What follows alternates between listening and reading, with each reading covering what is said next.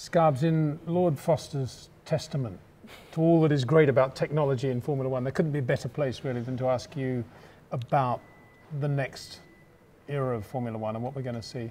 And the first thing I think to talk about is the renderings we've seen so far versus the published regulations. How much synergy is there between the two? It's a bit of both, actually. I mean, also with the concept cars that we saw launch back at Silverstone, what you're seeing there is the FIA's glossy idea of what the regulations will produce in terms of a car. So the regulations are published, they're public, they're available on FIA.com. The teams will have looked at them, but what you have to realise is between those renderings and those show cars is that is almost like a graphic designer's idea of what those regulations would, or a stylist's idea of what those regulations would shape like. That's not what an engineer would make of them. It's certainly not what an F1 engineer would make of them, because they would be far more aggressive in areas of the design, there'd be far more left field in areas of design, and there's some aspects of those show cars that we've seen that physically are missing. There's no DRS pod, there's no adjustable front wing, rear wing, lots of details that you could possibly have around the floor edge simply aren't there on these show cars. So take them with a pinch of salt. Generally, that's what the cars will look like, but there'll be a lot more detail and a lot more variety on those cars than we've seen so far. So let's put to rest then, and that's encouraging to hear you say that, the stories that Adrian Newey is very frustrated by the regulations because there is so little he can do. You don't think that's the case? You think in reality probably there's still quite a lot that an Adrian Newey can do? From a fan perspective, there's a lot the teams can do that will make each of the cars look different to each other. So that's a good thing, and that's what we like, to be able to differentiate the nose shape, side pod shape from car to car.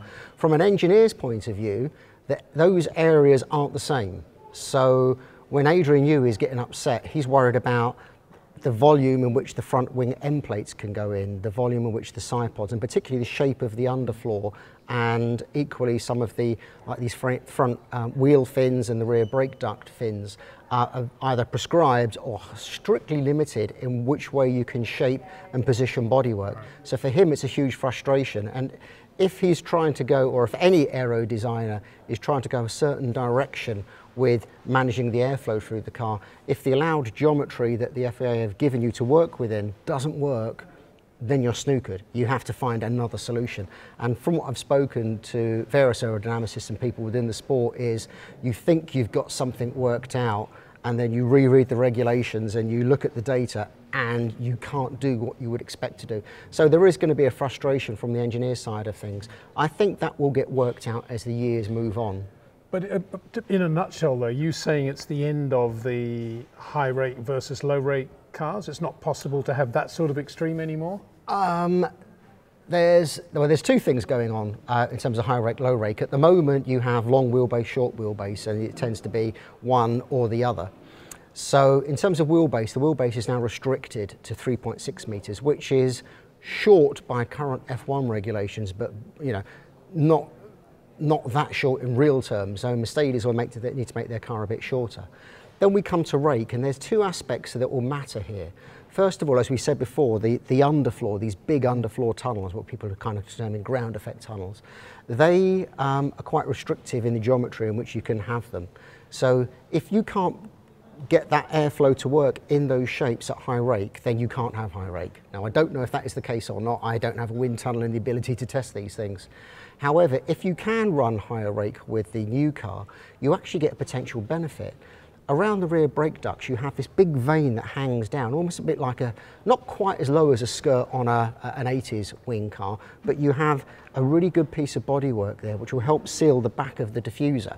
Now at higher rakes, that will actually sit lower than the diffuser itself, which actually means that you're kind of sealing that diffuser far better if you get more rake. So there is a potential for people still to want very high rake with these cars, if, as I say, the geometry underfloor allows you to get into that position already. So you will see some variation in those areas, and how teams play about with that aspect of it is going to be quite interesting in those first weeks. I mean, just you saying that reminds me Peter Wright, who until quite recently has been a part of the FIA development programs, and of course famously was with Colin Chapman when they realised the effect of sliding skirts, was saying not so long ago, whilst these new regs were being formulated, that the solution is to go back to sliding skirts. Now that's obviously not happening because I think they did a lot of damage to the racetracks apart from anything else, but anyway, it's not happening.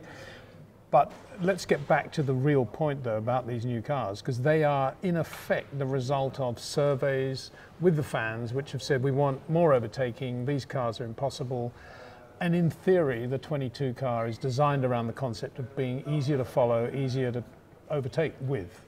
That's correct? Yeah, right? that is probably the first time that they've actually really done a set of regulations purely to look at that, but also, you know, in looking at the regulations in a much wider perspective. It's probably only 2009 where there was that limited wind tunnel program funded by the teams as part of the Overtaking working group, but that was never followed up. Every other rule change has been very much, you know, stick your finger in the air, which way do we want to go with these rules, and it's been...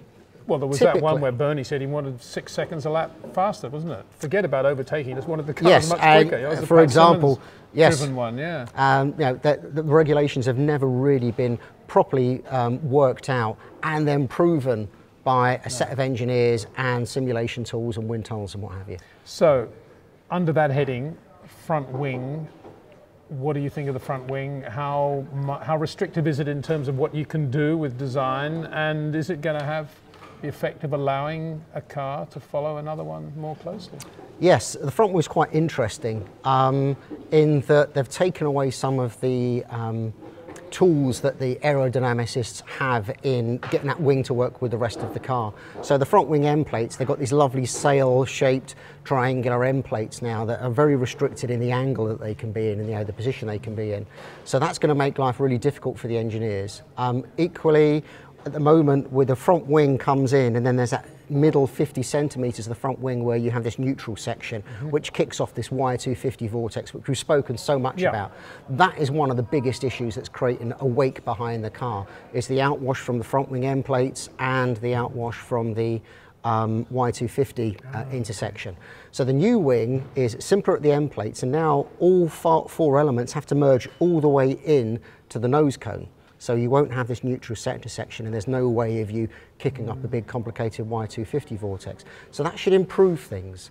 Equally, you could then say, well, that's creating lots of other problems for the teams to manage the front tyre wake. So the FIA have actually preempted that and have made 2 or 3 key changes to the front wheel area to actually help get that tyre wake, which is, again, the big issue for the following car, all this dirty wake coming off of the open spinning tyres.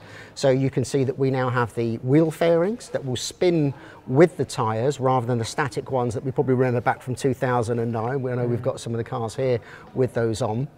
And then you will have what they're calling the tyre fin, which is this fin that comes up over the tyre and actually extends down inside the tyre and I inside call the them front Lotus wing. 7 mudguards actually, but anyway.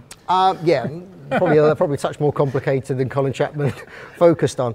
Now, these this bodywork around the wheel is all something quite new to Formula 1. It's called prescribed components, which means the design of them in terms of the shape is almost wholly restricted and set out in CAD files by the FIA. So the teams can't play about with these and make massively complex tyre fins and brake duct fins. Well, what they do is actually manage the front tyre wake really effectively. So it stops the front tyre wake upsetting the front wing, it stops the tyre wake being sucked back into the car, and it also, with the wheel fairing, will actually cuts the wake of the tyre in the first place. So they've been very careful here, and this is why these regulations are so well thought through, is that if you look at one piece in isolation, you think, well, that maybe is a negative step. When you see what they've done downstream, you can see that they've already started to counter some of these problems.